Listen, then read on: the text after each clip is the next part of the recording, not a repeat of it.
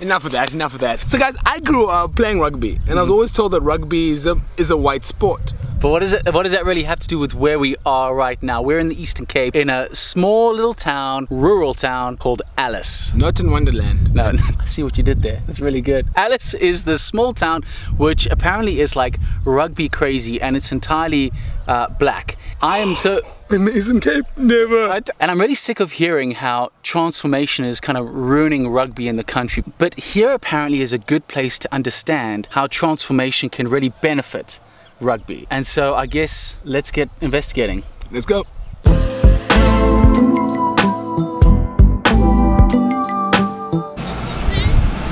See you at the game later.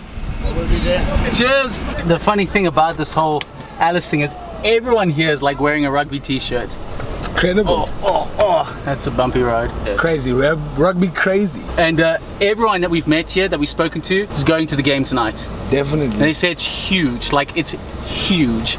And the guy said soccer, not so much. Rugby, it's huge. It's the place to be, like Wakanda. No, you can't put that in.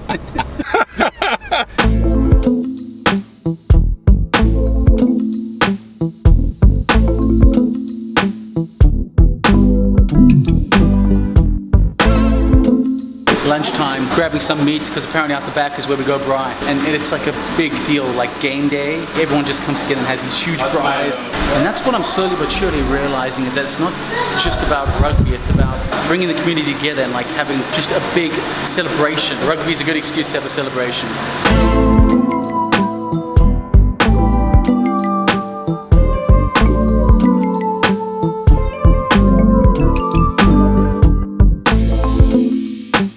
Charles, thank you for the food, bro. Thank you for showing us around here. Cheers, eh? Can you hear that music? 6.5 hours before the game starts, music's pumping. That is from the rugby stadium here at Fraught. Fraught is a big time historical university in South Africa because of... Nelson Mandela was here, Tutu was here. And amongst other great people. We got to kind of get our facts straight, don't we? I think we have to Google it. Well guys, the game's in 6 hours and to be honest, I'm not in any mood to wait around, so... Let's get this party started. Thanks, Siv. That's a lot better. 410, baby!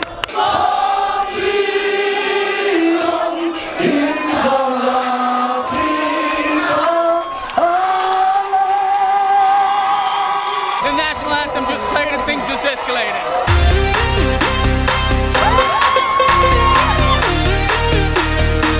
410 style, baby!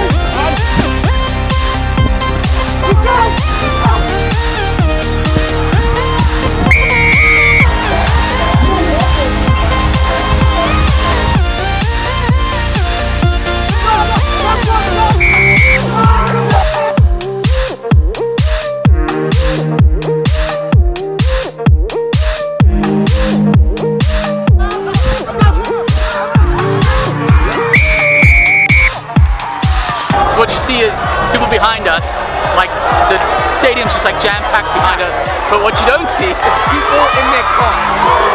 While the game is being played, there's people sitting in their cars. all across All around. all the way, all the way, all the way. And no car guards. It's just packed all around the stadium. It's insane. Fraught, hey, well done, brother. What a vibe. This beats Newlands like hands down. Newlands who? Newlands who? These guys were like cheering when the other team was scoring. It's unbelievable. And they announced that Fraught lost by like 18-17. And everyone's like, yeah! No, we won. We won! By 1 point. No! It's 18-17 to 410. I don't know. I'm like saying to kaput, like, well done guys, you did great, you won, well done. I tell you, that was just an experience and a half. Rugby is in such good hands at grassroots. If we can get these players through the ranks, to actually play. There's such talent. It's fast, it's New Zealand-like, it's unbelievable. Transformation is not a hindrance. It can be a benefit to rugby. Definitely. Like a massive There's benefit to incredible rugby. talent. There's incredible talent that's unseen. Like, I would love to see people here looking at the talent, scouting people. It's unbelievable. It's great to see.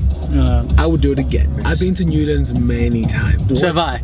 I got kicked out. We're moving now. Climb out of the stadium. But I got back in again. And I'm back in. I've watched rugby at Newlands, and this feels like Newlands times 50. It's insane. I hope you enjoyed this video. I hope you found it informative. I'm on a mission to understand my country better, and if you enjoyed it, go smash a like at my page above and share this video. I'm going to tag Siv in there. Go to his Facebook page and like him as well. And thanks for watching, guys.